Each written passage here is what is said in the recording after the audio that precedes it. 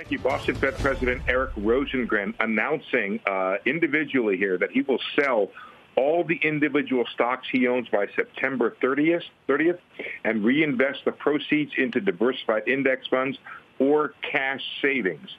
He says he will not trade in accounts in those accounts while serving as Fed president of Boston. He says the investment decisions he made last year were permissible under the Fed ethics rules, but he's addressing this issue to avoid any appearance of conflict. Obviously, this story comes after disclosures that Robert Kaplan, the Dallas Fed president, was involved in multiple trades in excess of $1 million over the course of 2020. And Boston Fed President Eric Rosengren also involved in a series of trades involving a whole manner of stocks, Dow, Alibaba, it looks like, AT&T. He owned a bunch of residential mortgage companies and other mortgage companies, Verizon. Most of his trades, however, are much smaller than Robert Kaplan's, all listed between 1,000 and 50,000. But there were at least, I'm looking at the form now, 50 purchases and sales of stocks during the year. 50 transactions during 1 year. Steve, I'm just curious. You interview Fed officials all the time, and during the Jackson Hole Symposium, you talk to all of them. Did it ever occur to you to ask them what they held in their portfolio and what they trade?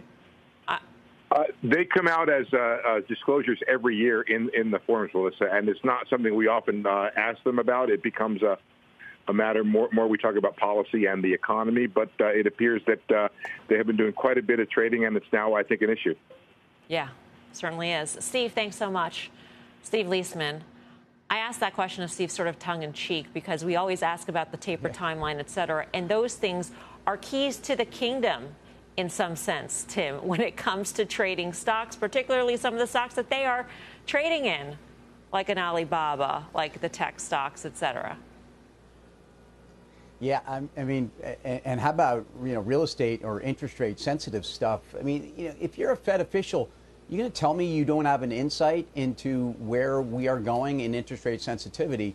The real cynics would say, if he's now going to go to cash, it's time to see the Fed get a lot more aggressive, and everyone else should be very concerned. I'm not saying that that's what's going on, but if I hear a Fed official saying, I'll go to cash right now, again, I think this is a function of him saying, I'll do whatever is what's the most appropriate thing, but he's acknowledging what has come out in the last 48 hours, and we talked about this on Tuesday evening. And I think we would all agree that a lot of different federal officials and even the members of Congress that have so much insight into policy that will move stocks top down or bottom up need to be regulated. And the irony is, of course, that individuals are regulated that much more without that kind of information. I'm really curious as to when these rules were put in place, because the world has changed with quantitative easing, Guy, and with the flow of information that we have at our fingertips at any one moment that impacts stocks on a second-to-second basis. It could be a case that the rules just haven't caught up with where we are in time. Yeah, it could be. But, rules notwithstanding, these guys and gals, and again, just my opinion, they should have been smart enough to understand the optics around this are just awful. And we talked about it Tuesday night. And by the way, I'd like to think, in some small part, some single-digit percentage, maybe the things we've talked about over the last 2 days help spur this on. So he's the first. I'm definitely sure he's not going to be the last. And it should filter its way into the members of Congress as well, because people at home get agitated, exercised, mad, angry, whatever word you want to use, and you understand why they do. They look at this and they say the game is rigged. It's the big guys, the guys and gals that have all the knowledge in the power positions that benefit the most. And whether that's true or not doesn't matter. That's what it looks like. So I guess at some level, good for him for making this announcement. Yeah, and you brought that up when we were talking to Sheila Bair yesterday. I mean, when you're talking about leveling the playing field and the perception that the playing field is not level in the first place, Karen, this really adds fuel to the fire. If you say these guys have inside information in some way, whether or not this is true, have inside information, have some sort of inside direction as to where things are headed, the system is going, and we're the little guy left on the sideline. Yeah, I think the little guys should be upset about it because they do have access to this information. They make this information. Not only do they know what it's going to be, they helped craft it, right? So that I think he's doing the right thing. I don't think there's necessarily anything to read into that there was anything inappropriate. I also think he's doing the right thing by going into ETFs, which it sounded like what was going to happen, not just going into cash, because that may send a signal that is warranted or not, as Tim brought up. I don't know. So he's doing the right thing. They're trying to get ahead of it. But I think for Congress, it's more important, right? I just, the idea that there isn't any kind of regulation on trading there that's kind of surprising to me. So, and the idea that they represent the people. Congress represents the people, and yet they can have a committee hearing on something that could directly impact a stock or sector and still be able to trade in those shares. Dan, I don't know about you. I hope that every Fed official that has holdings, even if it is above board, and it's all above board, that they divest.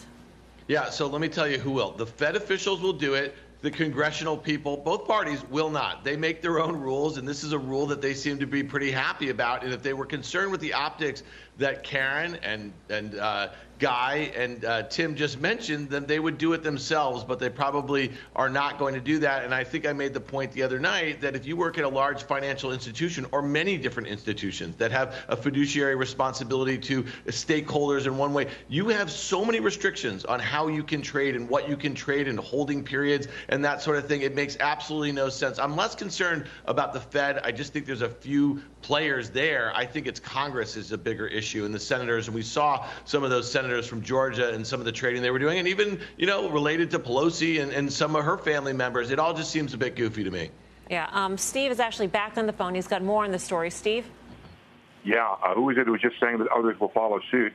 We just got a statement from the Dallas Federal Reserve saying that Dallas Fed President Robert Kaplan will divest himself of his individual stocks, sell all of his stocks. I'm reading this right now live, that he owns by September 30th, reinvest the proceeds in diversified index funds or cash savings.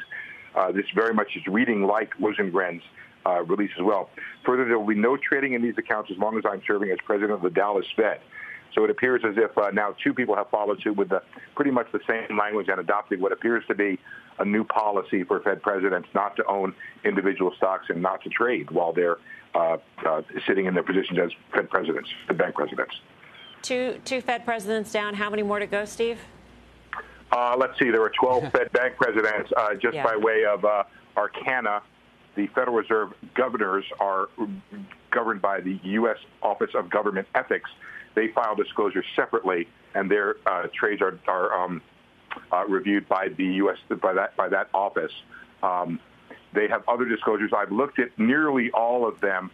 Most of these guys have most of their funds in index funds and other some private equity investments. But Kaplan was the leader in terms of number of individual stocks he owned. Rosengren also had a lot. But Kaplan, of course, has a fortune given his tenure as vice chairman of Goldman Sachs that is, I believe, way larger than all of the other Fed bank presidents and governors. Yeah, his position sizes were quite sizable as well. Steve, thanks so much for bringing us the latest on this story, Guy. It seems like maybe this is just going to happen on its own without rule changes, but it would be nice to see rule changes. No, it would. Listen, yes, it would be great to see rule changes. And Dan's 100% right. I mean, it should make its way. By the way, I thought there were rules governing. I guess I was wrong. I mean, maybe I missed that day at college. But, it's comical to think that goes on. And actually, that's the wrong word. It's really upsetting to think that goes on when there are a lot of people trying to do things the right way. So, yes, I just said it 10 minutes ago. He's the first and won't be the last. Well, that proved to be somewhat prescient, although not that groundbreaking. But now it's just got to filter its way through the government because, again, when people see this, read it, hear it, they just you know what, this game is rigged. And you understand, again, why people get so agitated.